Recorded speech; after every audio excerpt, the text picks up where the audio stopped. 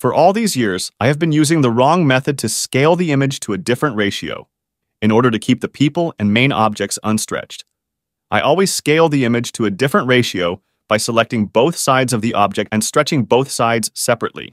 Until recently, I just found that the content-aware scale is a much better and professional tool for that. First, you can use any selection tool to create a selection of the main object. I use the marquee tool here.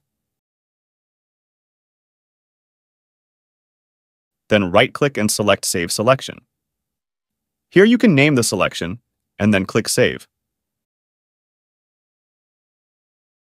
Then you just go to the top menu, Edit, and find Content-Aware Scale.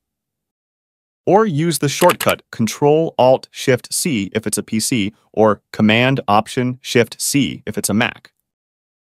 Before you stretch the image, go to the option bar, find the Protect, and choose the selection you just saved before. Then you can stretch the image to any proportion without deforming the main object.